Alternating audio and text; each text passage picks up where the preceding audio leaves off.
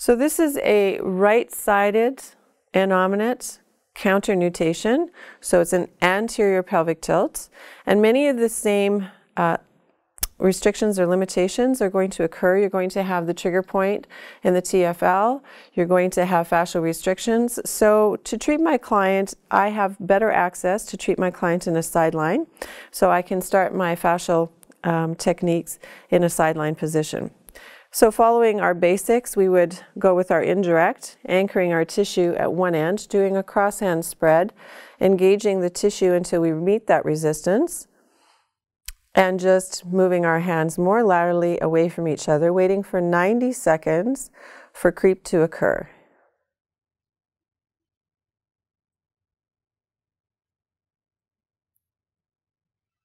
Our more direct techniques, we can involve a glide. In this situation, our client has a little bit of hair, so we want to keep that in mind.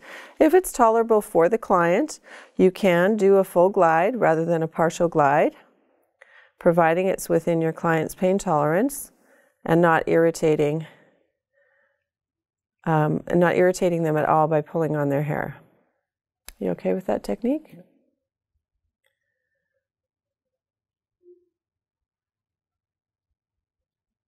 With fascial restrictions in the IT band, you will often find that vastus lateralis on one side or biceps femoris on the other side will be adhered to the structure, or they both will be.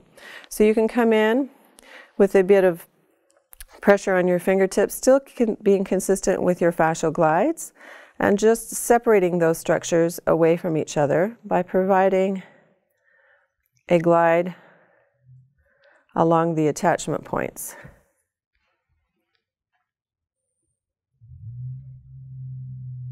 You can use a double stack thumb to do the same thing and do partial glides. Nice and slow, engaging the fascia, the fat, the skin, and the musculature below. Working vastus lateralis and biceps femoris. Finding out where your greatest restriction might be as it adheres to that IT band. You can use your forearm, engaging, stacking your joints, your shoulder and your elbow so as not to apply undue stress to yourself. Double stacking on top of your arm and applying the pressure with the glide.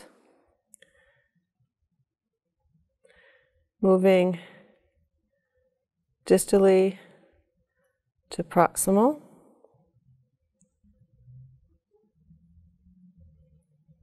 Or we can apply our skin rolling. Picking up our tissue, which is often going to be harder at the more distal end. You will find that it will pucker in places. So if it does, just let the tissue soften until you can pick it up into your fingers and continue your roll. If you find an area of restriction that doesn't want to pick up, just wait for the creep to occur or provide a bit of a SIBO, waiting for the release of the tissue. Once you felt a release, you can continue with your skin rolling.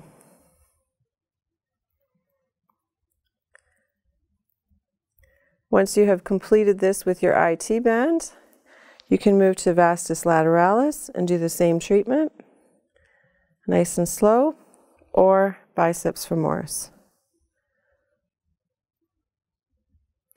You would treat your trigger point the same way that we had done in the last video, isolating where your trigger point is and doing a trigger point release with a stretch. From this point here, our stretch, we can just bring our limb into more extension, more medial rotation, and applying a stretch from here. Holding the stretch for 30 seconds.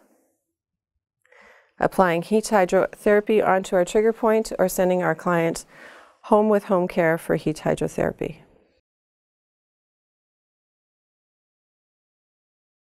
SIS, and the other hand on the ischial tuberosity, I'm going to apply a force where my most superior hand will move posteriorly and my distal hand is going to move anteriorly. Going into a grade 1, 2, and 3, holding for 8 to 10 seconds. Coming back out to our grade 2, going back to our grade 3 sustained, holding 8 to 10 seconds, and repeating this technique 2 to 3 times.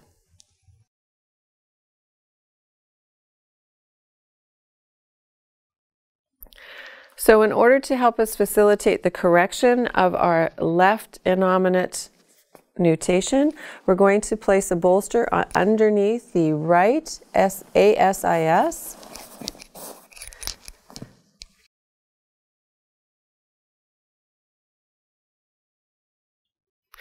So left innominate rotation or posterior pelvic tilt is going to have some fascial restrictions on the IT band into biceps femoris and probably trigger points in the tensor fascia lata muscle. So to facilitate our fascial release, I can place my client in a slight bit of external rotation, and I'm going to anchor and do my crossed hand spread as an indirect fascial technique, waiting for 90 seconds for the creep to occur, just engaging the skin, the fascia, and the fat.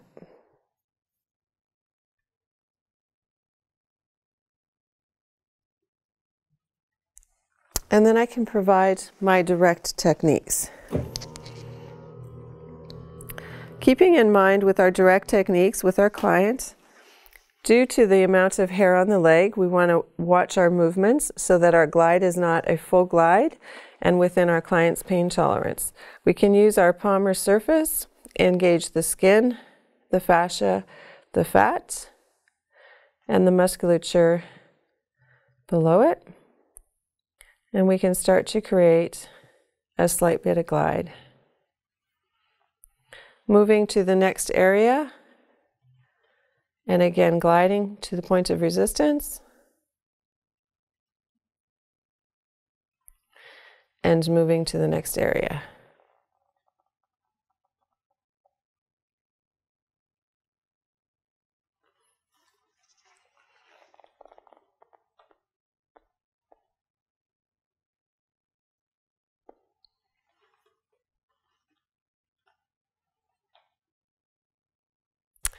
The IT band is its narrowest point, closer to the lateral aspect of the knee. So we can isolate that with a fascial technique by applying pressure from the superior aspect, webbing, and waiting for the fascial release.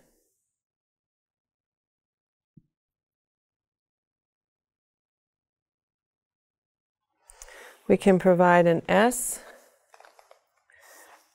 bow to the structure.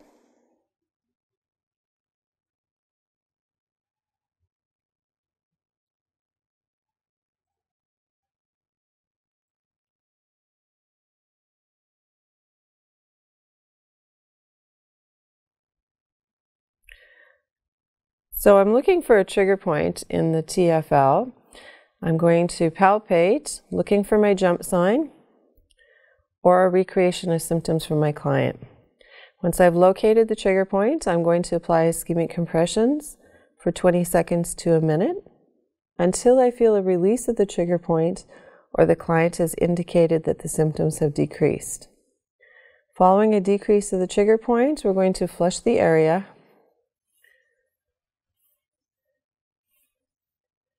and stretch. We're going to send our client home with heat hydrotherapy for this area.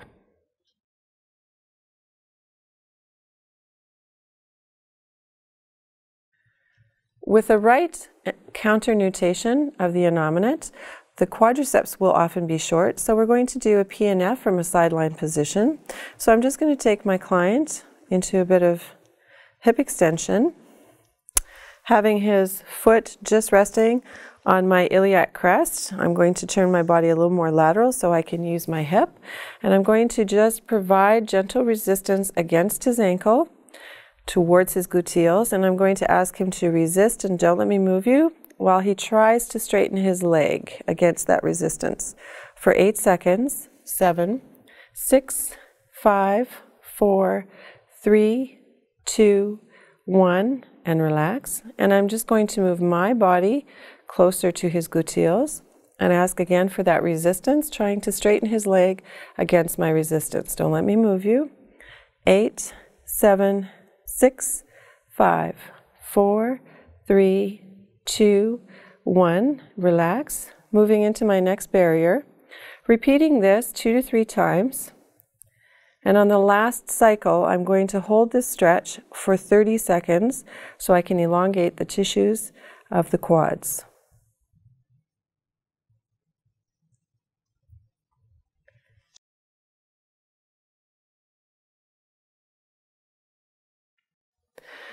So in this condition, we have a left innominate rotation, which is a posterior pelvic tilt.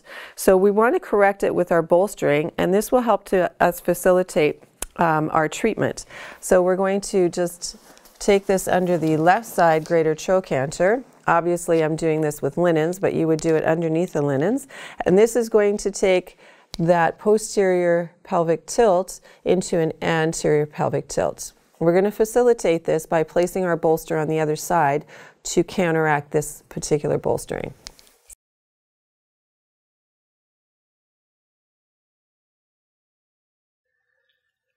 So we want to mobilize our joint anteriorly, so placing our hand on the sacrum, our more distal hand just underneath the knee, and we're going to lift the knee up while we stabilize the sacrum to increase anterior rotation.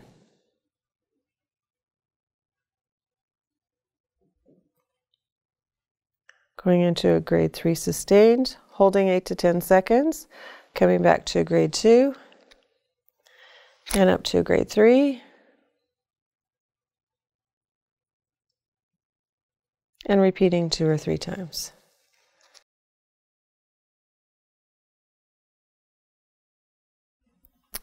Now, if you find that you can't lower your table in order to help facilitate this lift, you can towel up your knee and just place it underneath and then use that to help facilitate your lift, placing your hands on the sacrum and stabilizing there while you lift your body and facilitate the lift up.